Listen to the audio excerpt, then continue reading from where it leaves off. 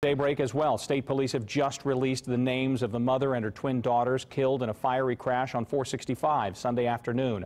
They've also given new information about why they've arrested the driver of a semi accused of causing all of it. News 8's Katie Wisely joins us live with those new details. Katie?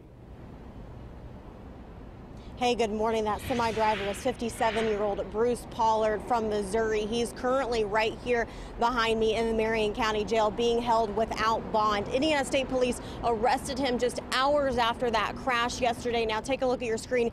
This is scene video that we got yesterday on I-465 at Keystone Avenue. Officials say a semi was driving well above the speed limit on 465 eastbound when Pollard hit a car that burst into flames. Now inside that car, 29-year-old Alana Coons and her two twin 18-month-old daughters, June and Ruby Coons, died at the scene. ISP says Pollard faces 3 counts of reckless homicide and 5 counts of criminal recklessness causing injury. The semi also hit 4 other cars and overturned a Chevy truck.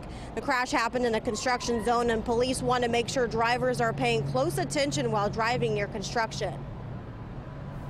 It's very important that when you see those orange signs, you see the barrels, the flashing lights, whatever you see, you increase your attention, as well as increase your following distance, decrease your speed, and simply just drive safely.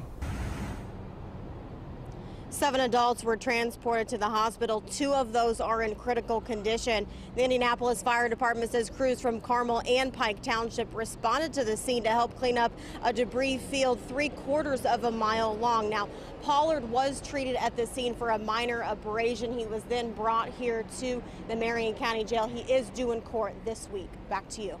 Wisely, thank you. Another weekend crash in a